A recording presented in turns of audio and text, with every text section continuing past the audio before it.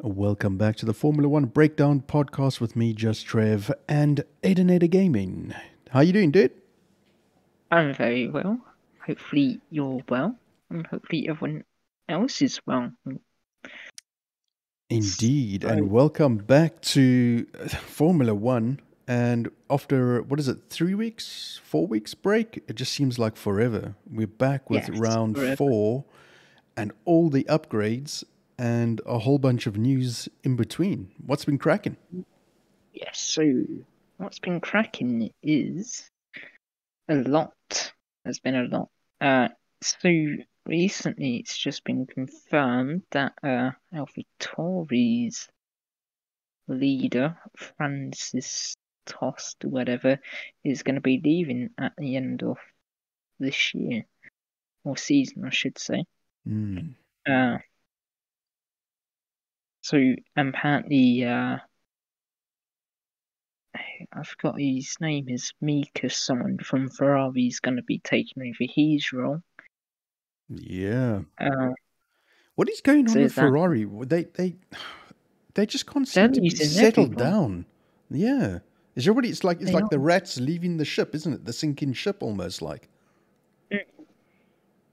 They're literally just leaving one after another. I don't know. Same as the McLaren. Well, not really, but James Key's left. Yeah. And all that stuff. Isn't it funny though, Aiden, that McLaren, we've been bitching and moaning about them ever since the season started. And all of a sudden, you don't see Zach anymore. He's very sort of like under the radar now, isn't he? Do you want me to tell you something? You're just bringing that up. Over this entire weekend, I haven't seen him once. Right, exactly. I wasn't gonna say anything like that because he was totally under the radar. I wasn't expecting it. I thought he's just going to be in the limelight as usual. Yeah, that's exactly what I was thinking of, particularly after the break leading up to round 4, Azerbaijan. There was so much talk about, McLaren are going to be bringing this, that, and he was so vocal about it. And all of a sudden, he's not anywhere.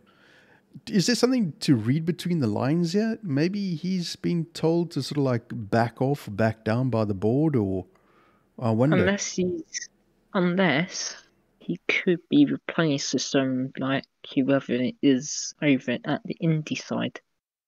So like how you have like the spotters and all that stuff for NASCAR and IndyCar and all that stuff. He could be going to do that now. Yeah, interesting. From the IndyCar side could be going to do his side, and where he won't sound too much deluded like he is. But yeah, it's weird. Yeah, very, very strange to not see him anywhere in the paddock or anything, anywhere. Was kind of nice, actually. But let me just ask you this. Why are Ferrari losing so many people?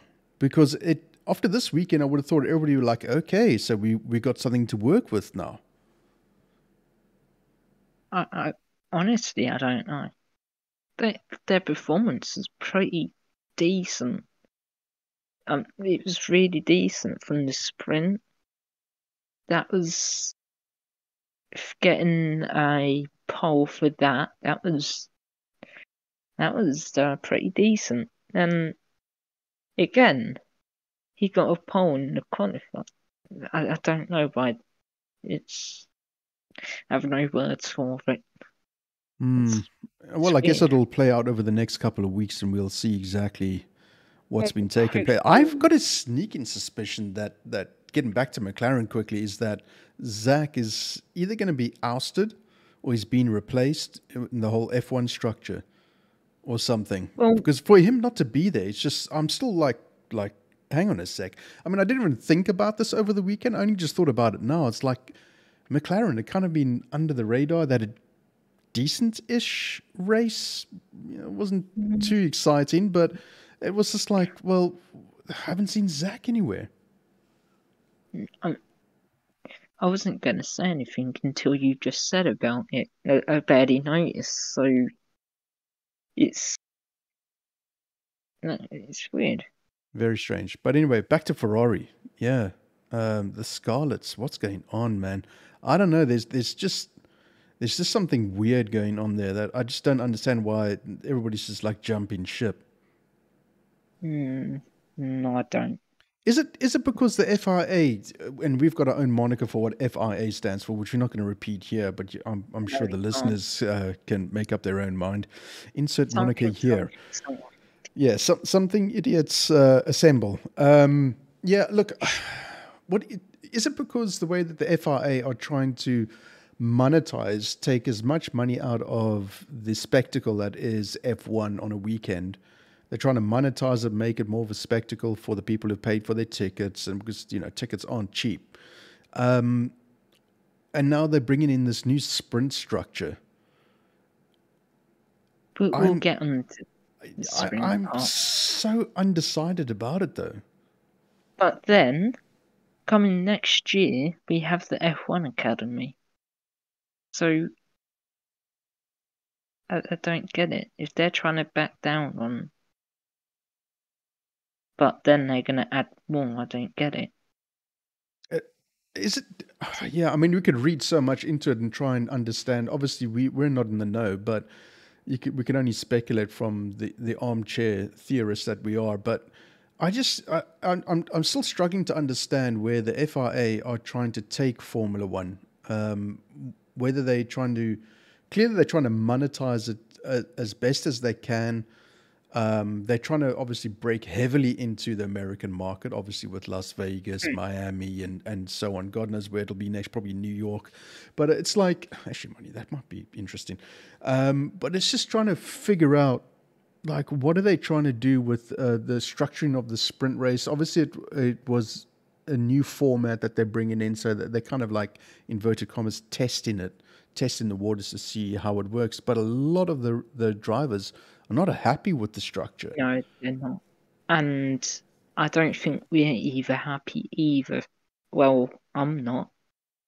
I'm kind of undecided about it because I'm so used to like getting the 3 free practices, and you get to see the cars and they get to fiddle with the mechanics of the car and make it better as each practice gets on. And that was one of the problems, right?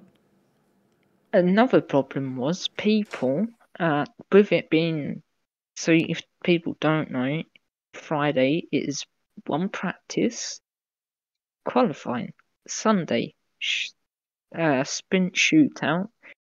So there's 3 rounds of that. Then you have the sprint race. Then the Sunday, it's the race. And I don't think people are overly happy about the qualifying being on a Friday, and where people have to work on a Friday, they're missing out on the qualifying. That's exactly it. Yeah, that's exactly it. Carry on. Sorry. I don't think people are overly happy with that. I don't really think they care about the practice, but I know the teams care about getting 3 practices in, which is vital, obviously, because how do they know what their car's going to be like? And that is the big thing is, if I was working on a Friday and the qualifying was on and I've got a ticket for Friday, I'd be like, well, hang on, that's not fair. What am I paying here for then? So the FIA are kind of shooting themselves in the foot a little bit by doing that. Then they're also shooting themselves in the foot with how long one of the sessions was. I wasn't sure which one it was, but I know the FIA are going to be changing some parts to that, as some of it was way too long, and I think it was the sprint out shootout, the sprint shootout thing, yeah. And watching KRATOS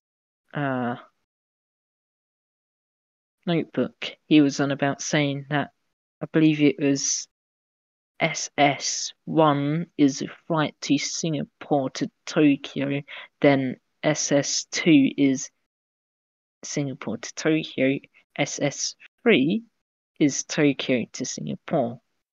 Yeah, it's I know so it's confusing. I mean, he was getting confused. I was getting confused listening to him. yeah, I have no idea what the hell they're doing. No idea. I mean, that's exactly. And the more I think about it, the more I discuss it with you about it, the more I dislike it. I was actually sitting there laughing my head off because when he got to the second one, I said the third one's going to be Singapore to Tokyo, but then he said Tokyo to Singapore, and I thought, God damn it! I still don't get it. I don't know what the FIA are trying to do. I know they're trying to monetize it, obviously because it's a business, right? So you got to make money from it, and it's such a global sport kind of thing. But I think they almost forcing people who watch it on TV to not watch it on TV and go to the track and watch it, or is it the reverse? They driving people away from coming to an F1 weekend and watch it on TV where they can get replays, coverage on demand, and as you saw with Sky Sports, what they can do, and all that sort of stuff. So what the flipping heck is the FIA doing?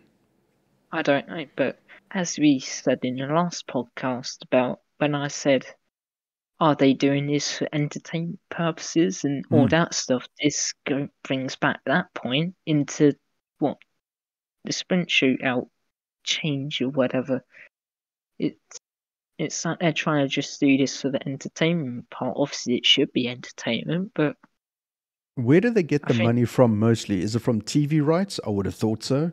Or is it from the live weekend, the people coming in? I think it's from TV. TV people pay a shit ton of money to get the rights to broadcast it. So millions and millions. So maybe they're doing it for that. Could be. Who knows? But they should have just let it be free practices, qualifying on the Saturday, Sunday. Yeah. Race. I'm with you on that one, totally. And just totally scrap the entire sprint idea, because you're just literally wasting your tyres and you're wasting fuel that could possibly be the whole thing about the FI is net zero emissions and all this sort of stuff. So you're not you're countering by having these extra races. And not only that, they've put a limit on how many engines you can have and all these sort of limitations on the teams. And you're throwing in sprint races with the sprint shootout. It's wear and tear. So they have to counter that somewhere. So I could be wrong about this, but I think they've already sorted out a plan for that. I think they're doing like an unlimited power unit thing. No, like how Haas, Ferrari, I believe, and when Red Bulls changed their power unit, whatever, already. I think isn't it from 3 to 4 now or something? There was something that the commentators were talking about, saying that they've upped the power limitations from 3 units to 4, or something. I stand to be corrected, obviously, but I still don't think that would be enough, though. No, especially I don't think so. So there's 24 races, and half of them have got a sprint racing, and I don't think 4 is gonna be enough. No, definitely not. No, because the wear and tear, especially if you're blasting through a sprint shootout, 14 laps or whatever, how many laps, and then you've got the actual sprint race, which is, this one was 17 laps, I think. But yeah, I don't know, man. It's like, I just don't get it. I can understand trying to maximize the money return and from the business aspect but if you're a ticket holder, you want to finish work on a Friday, go off for the weekend, arrive on a Friday afternoon and watch some free practice and chill out, relax and not having to watch practice and qualifying. What I foresee a structure that might work might be one free practice on a Friday and one free practice on a Saturday, then the sprint quali, and then the sprint race. All of that on a Saturday. That for ticket holders, that might be worth their while, and then Saturday just the main race. Because the whole point of this is not really what us viewers see; it's what the teams can do in the free practice sessions, and that's what the mess up is it's not giving the teams enough time, 60 minutes or however long it is, to go out there, do, whatever, 15, 20 laps, figure out what the problems might be, the little gremlins, change setups and try different things and all that sort of stuff. It's almost like the FAA are trying to make it difficult for the teams to make it more competitive. And I think it's a backfire. Yeah. It is. And I think we should move on because we spent I don't know how long on that, but there's still a lot more to talk about. And again, talking about the FIA, there's been allegations on Mohammed Ben for being sexist, bullying, and abuse allegations on him. So I don't know. I don't think we can possibly say he hasn't, but there are allegations on him at the moment in time. Where there's smoke? I don't know. I honestly don't have a single clue, but something interesting for especially the FIA president as well. So yeah, it's all happening. It's all. I was just going to say, it's all happening. There's something going on that is just not quite right. I think they on new territory here, and they're trying to find their feet to see where it works and where it doesn't work. And as fans of F1, maybe we should relax a little bit and just let them kind of find their way. But we're entitled to our opinion, of course. I mean, that's the whole point of this podcast, is to talk about the FIA and F1, F2, and so on. But yeah, I don't know, man. It just seems like they tread in water and they don't know which way to turn and where the flippin' shore is to get out of the water. That's how it feels like for me, particularly after this weekend.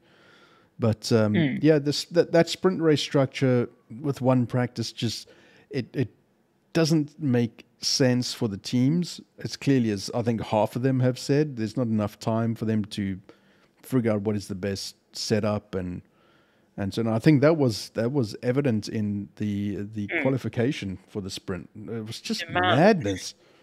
The other thing is, they should take note of how many incidents there was at this weekend. There was more than any other race except for Melbourne. Obviously, that was chaotic. But bringing it down to one practice, and there's quite a few mistakes in that practice as well. So something serious. They shouldn't be taking 2 more practices away from teams. They need to have it all. Yeah, exactly. They need. I get they drive around the track every single year, but in adding more tracks to the mix isn't going to help people, is it? No, it's not. I mean, as it is, this is the longest calendar season in F1 history. So, yeah, again, there's still so much to try and figure out where it's headed. It certainly is interesting from a viewer's perspective, but I feel for the teams having to. They're like paddling a boat without paddles, man. They're up shit creek and trying to figure out which way is the best way to go.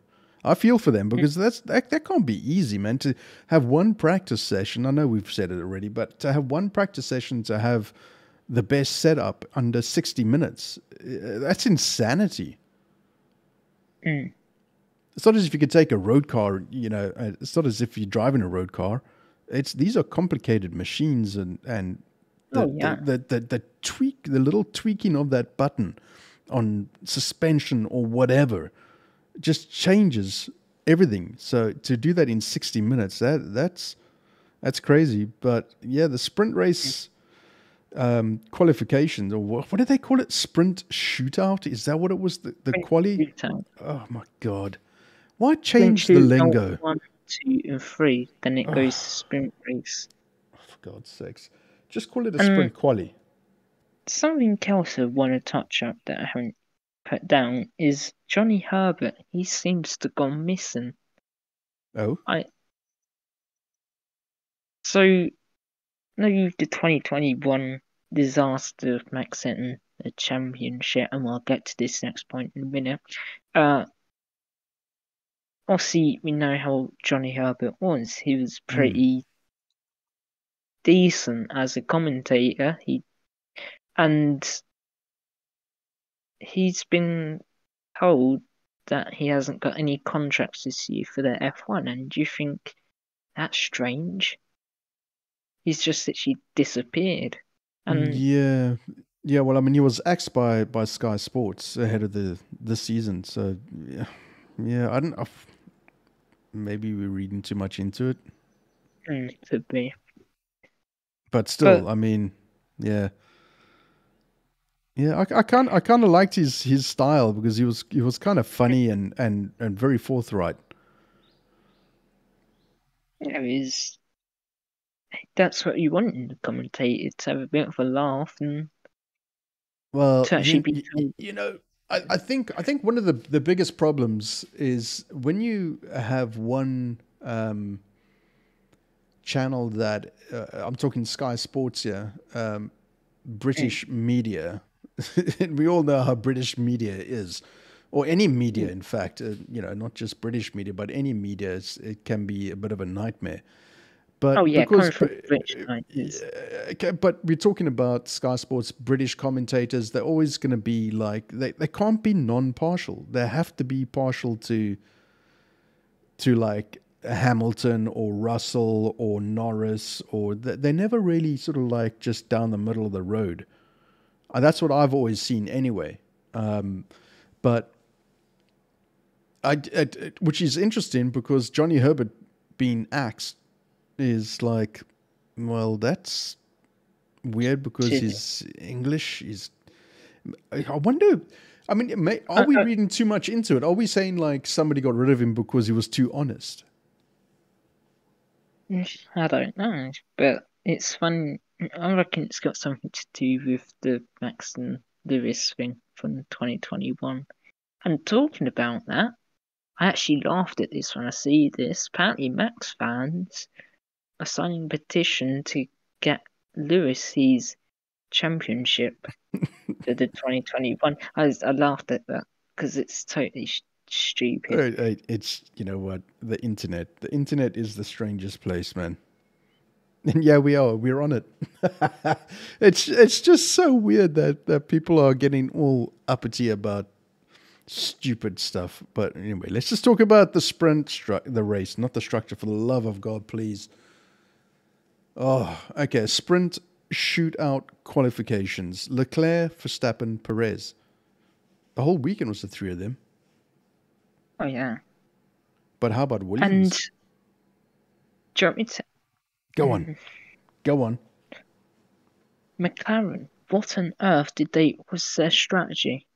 I lost it. I really did lose it at their strategy for Lando. Yeah. Who knows? I really lost it for that. Yeah, who knows what the hell was going on there? And the fact that Aston Martin's DRS wasn't working on... that was... on what's his name? Alonso. Yeah, that was jeepers. All these little gremlins. It's funny how when all these little upgrades come in, or not little, some of them big, some of them not so big, but they seem to like push other little issues coming to the front, which is rather interesting. But I was surprised mostly by Albon, by Williams, and it was good to see Sarge doing well up until he collided with the wall. They're actually starting to find their shoes, and they are. I'm surprised. I'm surprised and enjoying it because every team should do well. It shouldn't just be rebel. Absolutely. Absolutely, which is what made me so happy when I saw Leclerc. I was like, come on. Here we go. Ferrari in the mix. That's it. That's better. And I'm happy for Ferrari. Also, you know that how much Leclerc likes to moan a lot, but we're happy for him. Show me a Formula One driver that doesn't moan. Austin. Yeah. He's got nothing to moan about. He's He's given up moaning, I think. Give him another year. Give him another year, and then maybe he'll be moaning. Give him another year at McLaren. No, we give him another week, in fact. Yeah, no, look, McLaren, I don't know, you're right. I don't know what on earth they were thinking. I reckon there was a brain fart and somebody overthought something. Yeah, that was not good. There was a lot of overthinking in this race. There was a lot of overthinking, and it didn't go to the plan. So, what else? I like how we completely missed out practice, but anyway. Yeah, well, I mean, this is the thing. We can talk about whatever we want. Free practice, Verstappen, Leclerc, Perez, and then the sprint, Leclerc, or no, the quali, Leclerc, Verstappen, Perez. Those three, throughout the entire weekend, were so close. I mean, and do you want me to tell them? Go on. The Formula 2, OMG, that was amazing, especially for Oliver Behrman. Jesus, broken steering and still gets a pole. I don't know. I don't know how he did that. Yeah, that you know what that reminds me of? That reminds me of Jenson Button in the Honda, the Brawn, when his the strap on his helmet had broken. And I forget that I might have been Australia, it might have been Silverstone, I can't remember, but I still remember watching that race. And he's when he's going down the straights, he's holding his helmet down. Oh yeah, I was just like, I just want this guy to win so badly now, just because of that.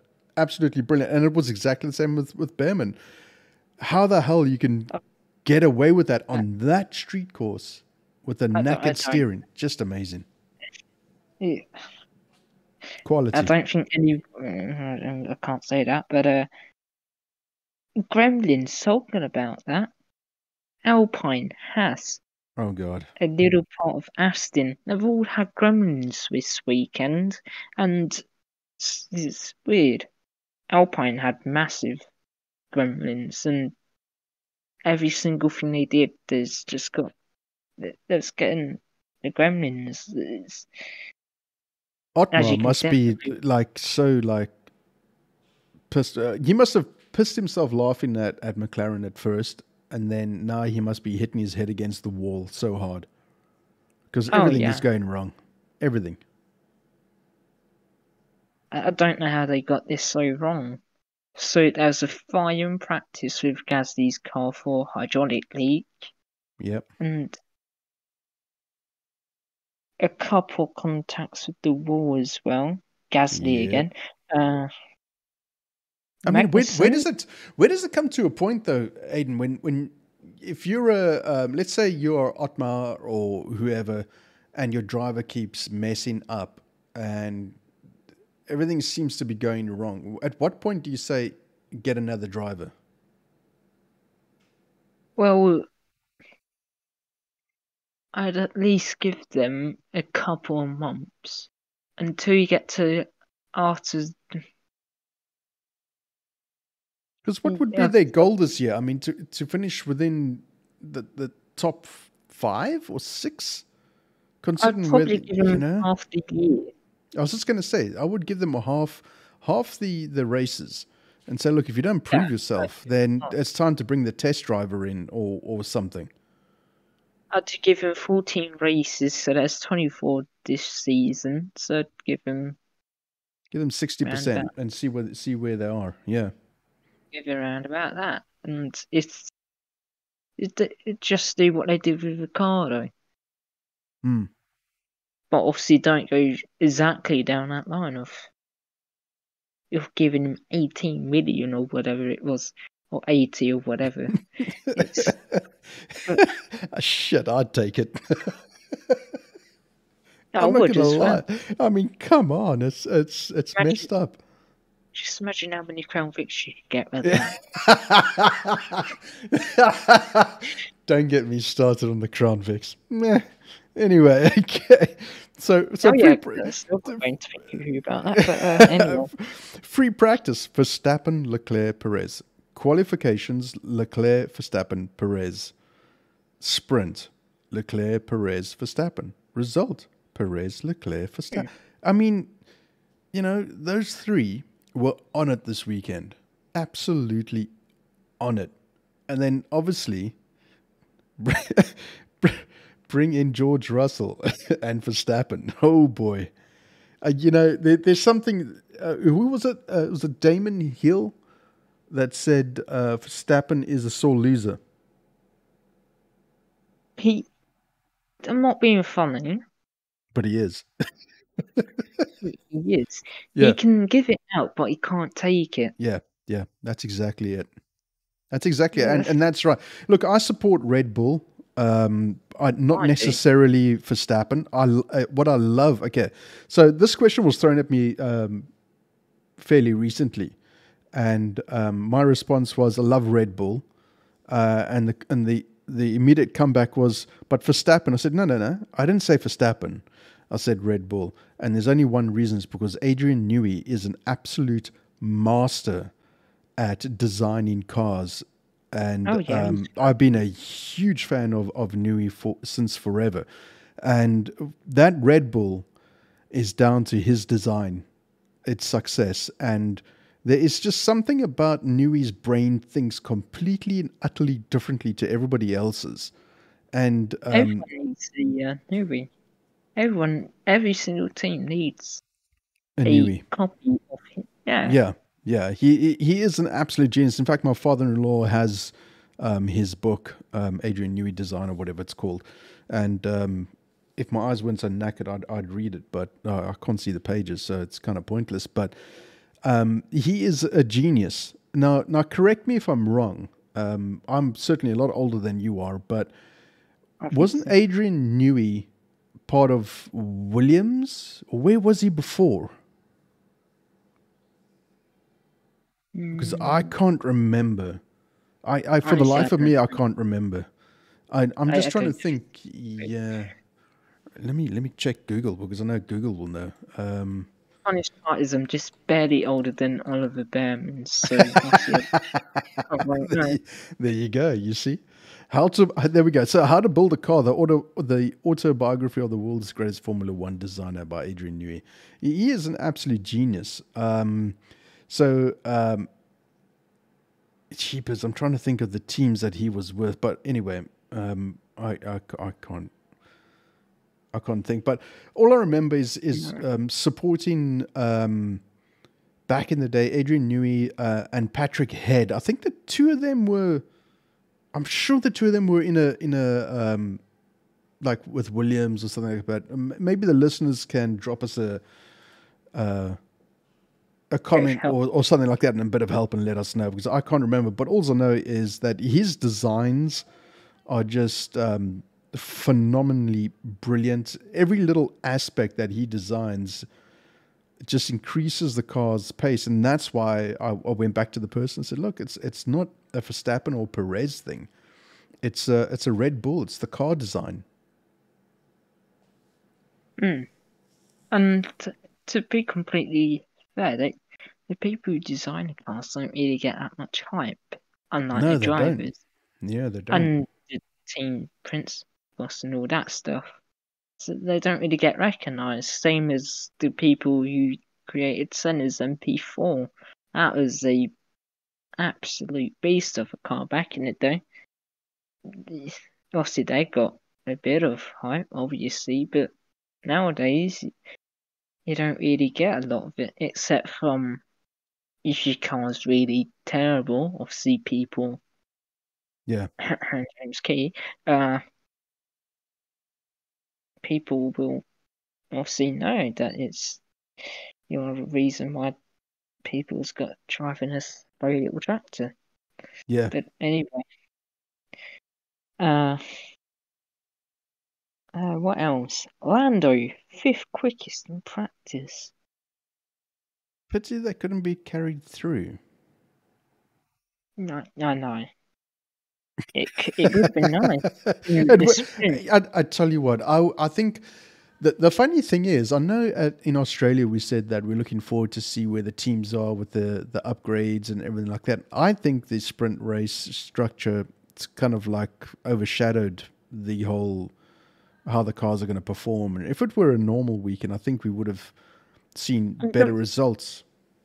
Something else that is getting on my nerves is why you're going to have sprint races and during at certain tracks. Why don't you just not do it at every single track?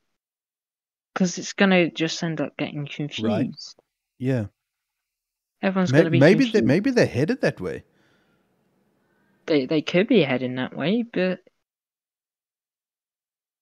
we just it's been the first race since the new one. We just have to give it another chance. But we'll see. From how it's going at this moment in time, I'm not very impressed with it, and other people aren't impressed with it. But as you say, you got to try new things, and some things can either go good or bad. And I see some people saying, yeah, it's good. Some people are saying it's bad. Okay, us are saying it's bad. Do you think it's because I know some of the lesser teams? Oh, it's such a weird thing to say this, but it's almost like the main teams are not interested in it. The top teams are not interested in it because it could jeopardize the championship, whereas the lesser point earning teams are going, well, this is our chance to earn points. Could be, but so Adrian Newey did work for Williams. There we go. That's why I remember. That's why I remembered him. There we go. Anyway, total side note there. Sorry about that, all the listeners. Apologies. There you go. As we say, we just talk about all sorts. So we go all over the place. Yep, as we are absolutely right now talking about sprint. Yeah, back to sprint racing. But that's the talking point of it, isn't it? I mean, I think it is a major cock up. Yes. There we go. There you have the Formula One Breakdown podcast. It's a cock up. There we go. Fantastic. Okay, so let's. Welcome to a 1 hour podcast talking about a sprint race and nothing else. But 37 minutes in, and we don't like the sprint race because it's a cock up. There we go. So okay, talking about other issues, AlphaTauri. I don't know what happened there. We've already spoken about AlphaTauri, haven't we? No, we haven't. AlphaTauri, again, they also had gremlins as well. Since news has come out about Franz Tost and all that stuff, Yuki and De Vries both had a bit of a nightmare for weekend. What is your take on Yuki? We spoke about this last time, didn't we? Mm-hmm. After this weekend, I still don't like him. Not as a person, just as his driving style. He himself admitted that he is mentally and physically not strong. So fucking sort it out then. You're getting paid millions. He gets angry pretty quickly and again, he needs to calm himself down. And then again, he is like a youngster. You know, Max was the same. You know, all the youngsters. Yeah, he's still finding himself. Exactly. Yeah, well, there you go. You see, I mean, there's so much to like we forget about that. You know, I don't know about you. When I was 18, I wasn't thinking about making millions. Jesus, I mean, you know, these guys have been thrust into a limelight, into the biggest racing events in the world, and they're not performing, and they're getting paid millions for it. And there's a responsibility to perform, and you know. How much is it down to car gremlins and driver attitude and all that stuff? To be completely fair, I was thinking of millionaire since I was about 2 years old or whatever. So how's that working for you? It's actually going pretty well. Thank you very much. Oh, so you got the sponsorship. God damn it. Oh, yes. I got 2 million. We may bring one to here, but well, if anyway. you're making money, can you buy me a PS5, please, and send it down to me? That'd be great. Awesome, thank you. Brilliant. You heard that, chat. You said yes. Okay, so let's carry on. Let's carry on. Go on then. Where are we in this podcast? I don't know. Sprint result. Let's just get into the result because we haven't even talked about the flipping race yet. So the sprint result was Perez, Leclerc, Verstappen. Those three once again, right? Mm. Red Bull, Ferrari. It's good to see Ferrari in that mix. It's very nice. Very, very nice. All right. Are we done with the sprint now? Because I'm tired about talking about this damn sprint. I was tired of that a while back. Like, about 2 minutes in? 10 minutes in. Yeah, I'd given up about 2 minutes in, but anyway. Okay, so let's talk about the race. Finally, we get to Sunday in the race. What can we expect? What did you think was going to happen? Honestly, that first corner, I was saying to myself, oh yeah, there's going to be a crash. There's going to be a crash. There's going to be a crash. You know what we didn't touch on? We didn't touch on George hitting Verstappen. Oh, no, we didn't. Oh, back to the sprint we go. God damn it. Right, that's me. I'm off. That's it. That's the end of the podcast. See you. Bye. Okay. Right. No, okay, very, very quickly. You know what? Nobody was in the wrong there. It was a racing incident as far as I'm concerned. And it wasn't forced. George is not that kind of driver. He's not going to push somebody off because he's only going to jeopardize his own race. So that was just a racing incident, regardless of what Max says. Max is just a hothead. Boom, done. That's my opinion. What's yours? We sort of spoke about it, but anyway, moving on to the race quickly. Again, Behrman, throughout this entire weekend, he's dominated Baku. Honestly, hats off to him. He's seriously got some talent right there. Yeah. And he should actually really be making it into the Formula 1, especially if you're going to win with broken steering. Yeah, absolutely. Not every. But then again, you know what? This brings in another argument though. Is like, or not an argument, but it's like the whole like Oscar Piastri, for example, millions and millions and millions to get him into a team, and he's meh. Yeah. You know, so if we bring Behrman in, is he going to outperform, or is he going to be better? I mean, you don't know until you give the kid a try. But you know, how many teams are going to take a chance? I honestly don't know. There's a lot of hype around him, but I don't really see any. There was tons about Piastri too, but he hasn't done anything. I mean, he's still finding his feet. Let's not be harsh. I'm being too harsh. You know, he's still finding his place in the F1 world, and it's a major step up and so on. So, you know, fair dues, we gave him space. We've already 4 races. We're coming up to the 5th one next week, and you think he should have sort of found issues by now, but again, we can't be too harsh. Obviously, it's still his first year. But but we are talking Formula 1, yeah. It's not as if you're off the street straight into Formula 1. You've built up to this point. Yeah, you haven't gone through Formula 4, Formula 3, Formula 2, now Formula exactly. 1. You've paid your dues. You've paid your dues. So now it's time to get in the car. Yeah, exactly. So, you know, he's had his chances. And you know, again, this brings in the point of like, how long do you give a driver? Ooh. Again, as we said, round about halfway or 60% through. Well, then I think we'll have to reassess in halfway and see, maybe do like a performance. Round about all this time, we'll get back to you. So I'm gonna have to put a note down saying about how DeVries. You see, listeners of the podcast, Aiden is the brains. I'm just the mouth. There we go. Oh he's making notes. So I can just literally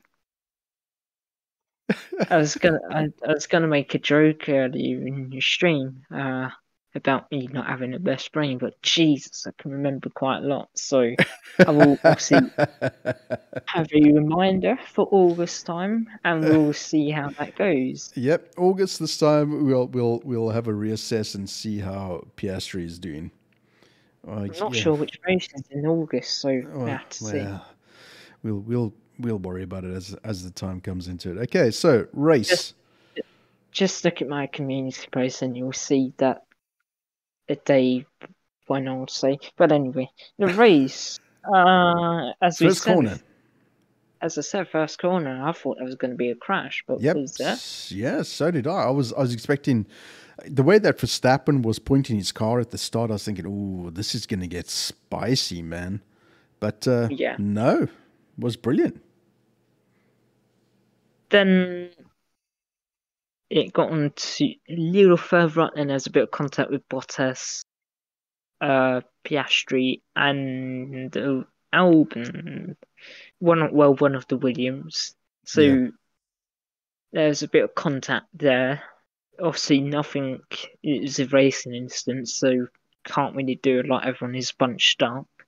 So I was impressed with Sargent's racing. Oh yeah, he was. The Williams itself was actually doing really well. And unfortunately for him, he crashed out, and that's where the race changed. Purely accidental. They bring in Verstappen as soon as Sarge went off. It almost seemed like an instantaneous knee-jerk reaction, but obviously we're getting radio broadcasts from the teams a couple of seconds later than what's actually given to the drivers. So yeah, they may have done that. I think they were the commentators were wanting to find out exactly when that was broadcast and to the driver, as opposed to when the accident happened, to see if it was a knee-jerk reaction or if it was a suggestion to box prior to the accident. But either way, it changed the face, and it certainly helped Perez big time, because he was matching Verstappen, wasn't he? He was also doing a bit more better than Verstappen, because he had some issues. It is so good to see. So good to see. This is gonna be tight. It's finally nice to not see Verstappen with a 1 next to his name. It's finally nice to see that, but we do also need other teams to be first, obviously, just not keep having Red Bull. So, do you think that the Mercedes made any sort of like headway with their upgrades? Well, I was gonna say they've been speaking so big about their upgrades, but yeah, it's like I thought it was gonna be a bit better than how they were saying. Oh yeah, this is gonna be magnificent and all that stuff. Again, could this be because they didn't have enough time in free practice because of the sprint race setup? Yeah. I think it's going to be vastly different next week. I think we're going to see a lot more, obviously, competitive times and so on. Next week it's going to be free practices. Always. See, I'm already confused. Wait, what is the next race? Where is it? Miami. Oh God, they're in Miami. That's right. Oh snap! Wow. Okay. I'm already confused. We're gonna have. Wait, is Miami gonna have? Oh shit! Is Miami gonna have? Oh God! We've actually already confused, and not even. This is the confusing thing. Are they having normal free practice, or they're having sprints and everything? Well, they better make their choice mind up. Good they God, can't do one sprint some races and normal other races. It needs to be all throughout. Sprint throughout the entire year, or It is. It's so confusing. It is Don't. so flippin' confusing. I do feel for Okay. drivers, as you say. Okay. But Right. anyway, So 4 days time, they are going to be doing. On the 5th of May, they're doing practice 1, 6th of May, practice 2, 6th of May, practice 3, 6th of May, qualifying, 7th of May, the race. So there's no sprint racing. So next weekend is going to be very interesting to see how they are going to behave, what their setups are going to be, and the qualifying. I think I'm hoping more than I think. I'm hoping that it's going to be a lot closer because there is no silly sprint shootout bollocks. And I think this weekend helped out a little bit since we got the bank holiday. So it is bank holiday Monday here in the UK. So all that stuff. I think it helped out a little bit, but the sprint races when there aren't going to be like a bank holiday Monday, and people just got to work on the Friday, so they miss out on the practice instead of seeing it live, is not very good, is it? Really. I'd rather miss a practice and just watch a highlight for it instead of missing out on one agreed. of the main events. But anyway, what I find interesting though, Aiden, is that looking at the schedule that's to come, and just I don't know why they're doing this, but anyway, I don't know why they have to throw in the Miami race all the way across the from Europe all the way to United States, only for 2 weeks later to go back to Italy. Why don't they just throw in the United States with Canada, say, for example? Why is this traveling backwards and forwards? It just doesn't make sense. No, it doesn't. I mean, I can understand doing a whole bunch in Europe and then doing a whole bunch in North America and then jumping down to South America. You know, that kind of vibe. Zero emissions. My arse. They should get them Just Stop Oil protestants to protest with FIA. That's a whole different podcast. Jeez. Yeah, hello, do you want a sponsor? Yeah, Just Stop Oil. Get your orange powder right now. So okay, we're getting so off track here. Okay. Yes. Right, the race. Go on.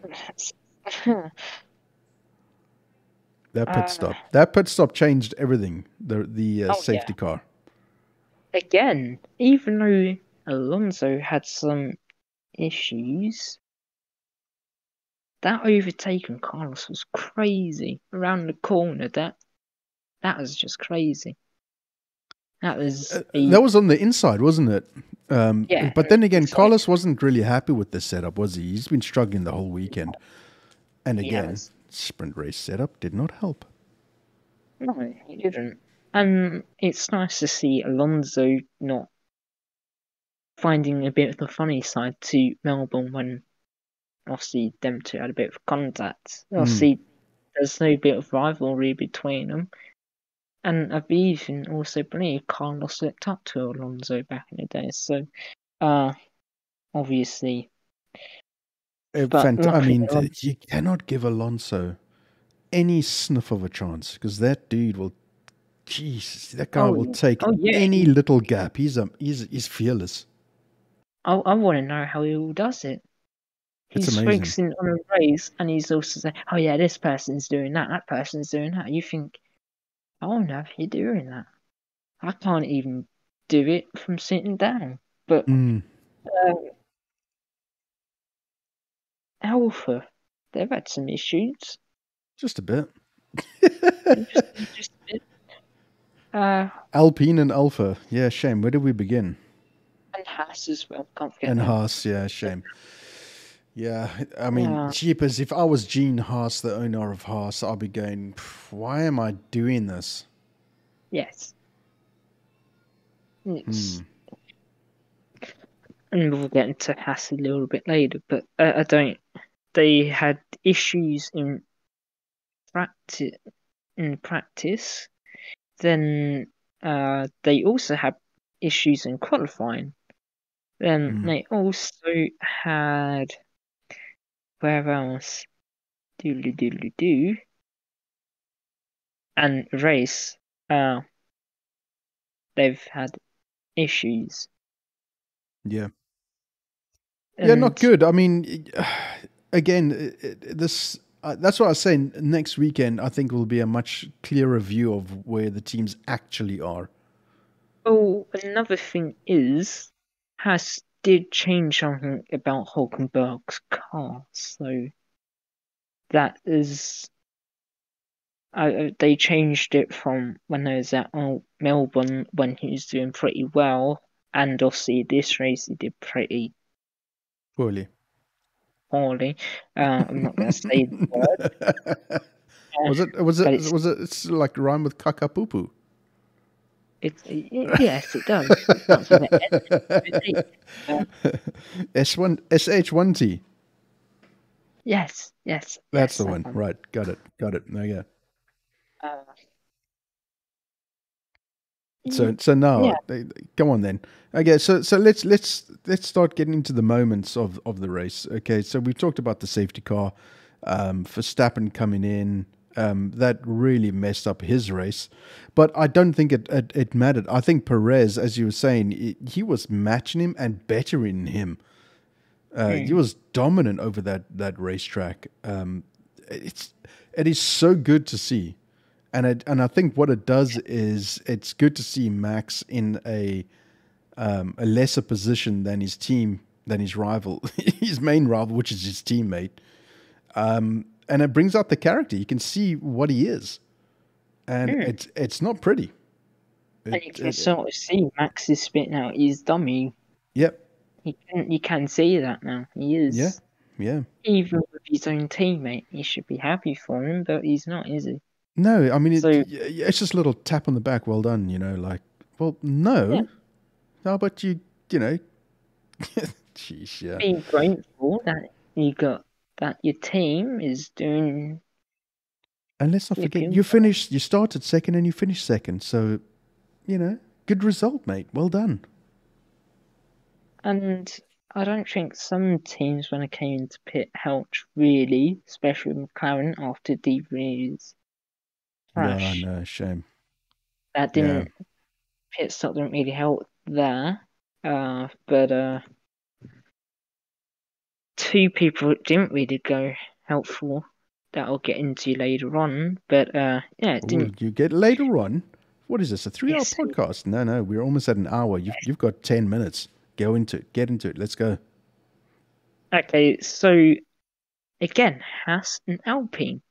What was they thinking of leaving Hulkenberg and Ocon out until the last moment on the same tyres?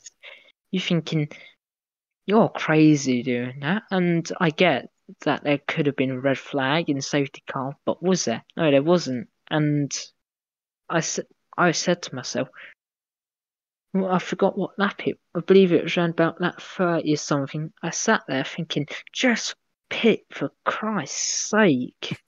They're stopping people behind them like Lando, Tsunoda, Oscar. They're all literally being held up.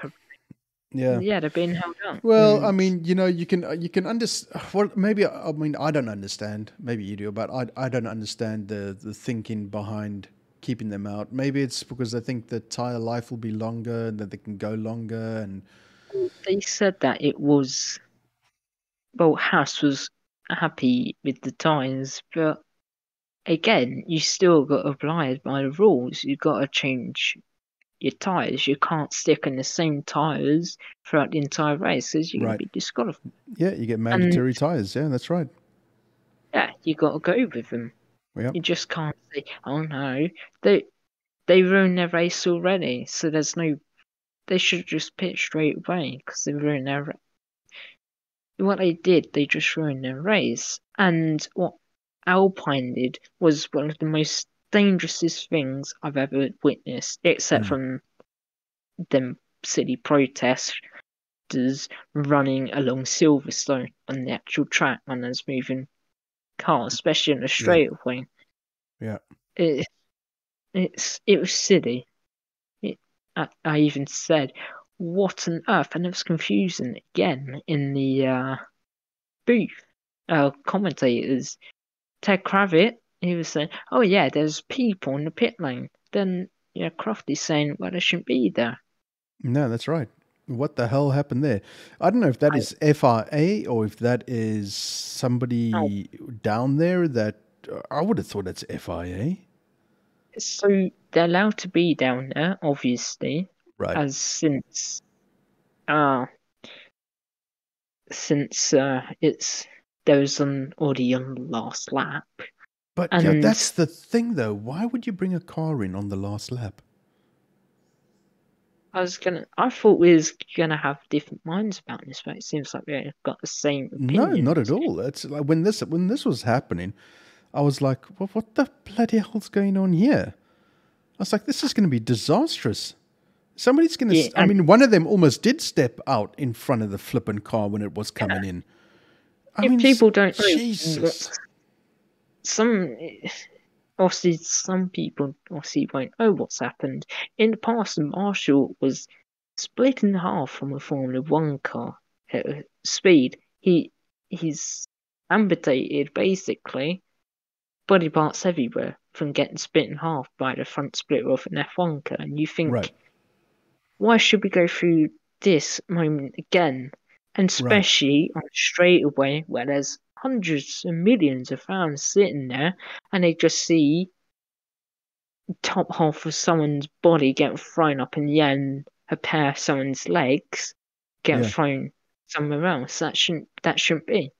Yeah, and you know, it's just there's somebody that was down there that should have journalists. They're just scrambling to get the front position to get the best photograph, and I believe there was marshals down there with them. So, and another thing is, I don't know why Alpine didn't say, "No, yeah, it's too late to pick because there's already people." Exactly.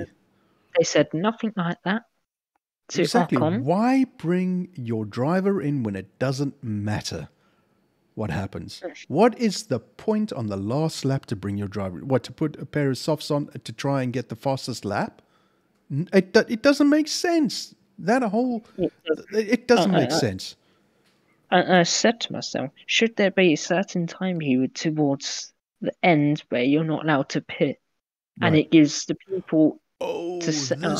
Oh my God! Hang on a second. This is one of the things I was talking about. I was thinking about while watching it. The quali, when was it? Sarge went off and red flagged the quali. And Yuki Tsunoda was like 10 meters away from posting a really good time and was about to cross the line. And the red flag immediately came up and his lap was then obviously hindered. He couldn't do anything. Now, I'm sorry to get totally off this whole debacle in the pit lane, but this is the whole point of this, is that we just talk about whatever strikes us. But shouldn't there be a rule that if you are in front of a car that's had the accident, you should be able to finish your fast lap, your out lap? You should be able to finish. Yeah, but he wasn't. As soon as the red flag comes out, all cars have to stop or slow down to 90% or whatever it is. But if you're in front, if you're in front, why can't you finish it? If you're in front of wherever that incident is, you should just be allowed to. Exactly. Well, I can understand because you have the marshals and safety teams coming out of the pit, but it doesn't take that much to break the fast exactly. corner, Exactly. And there is a runoff of you as well if you really need to use it. So that when that happened, I was like, hang on, that's not fair on Yuki Tsunoda. I mean, whatever his issue is or however he behaves, his attitude or whatever, I don't care. It's just like the rules are that all cars have to slow down. And he was going to get out of disqualification to make quali 2 or whatever. And he couldn't do it because of that red flag. And he was well ahead of where the car went off. well ahead. And that just infuriated me. I was like, well, what stupid rule is that? I just blew my mind. Obviously, there's, permutations like if you're just in front of the car that just went off and you still got like 5 corners to go through, I can understand. But if you're down the start-finish and you're approaching the start-finish, your lap time should stand. That's just my opinion. Anyway, that's just that little talking about the pit lane and the reasons and everything. I just brought that up, and I just couldn't understand that. But yeah, anyway, back to the pit lane chaos, the madness. Yeah, I think there should be a certain lap where you're not. No, like how we are doing ACC at the moment. You have like a certain time period to pit, and if you don't follow that, then you're stuffed. You got to stay out in the same time. Simple as, and that's how it should be. You can't. Yeah, I think it must be like maybe 2 laps before the end of the race leader, not of where you are, but where the race leader is. The race leader's lapped you 1 lap, then you've got 1 lap to pit. That's it. Then it gives you enough time to set fastest lap as well. Exactly. Because the thing is that's what I don't understand is you come in, you fit new tires, you need a lap to get your tires up to speed, warmed up, and then you do your fast lap. So they were on the last flipping lap. What is the point of pitting? Why didn't they just not do what George did? And he got his lap, obviously. But why didn't they just not do how he did? Not basically the last lap. Whereas people... I just don't get that. And setting up for the pole sitters and all that stuff. Yeah. Well, I guess, I guess if you look at it but in this perspective, you go to yourself, well, they need to have things like this happen for the rules to change. So I guess if they do something about it, then great. If they don't, then they're Muppets. And again, even the commentators are confused. Ted Kravitz, Crofty thought there was running on the wall, but there wasn't, and it's just chaotic. I sat there really angry. I'll say that I was really angry, and I don't know why Alpine didn't say, oh yeah, there's people in pits, so unfortunately you can't really come in. Right. And that's how it should have been. Yeah, they should have just closed straight down. Absolutely. Agree. Wholeheartedly agree. You got to think about people's safety. Yeah, absolutely. Absolutely. They didn't think of that whatsoever. No.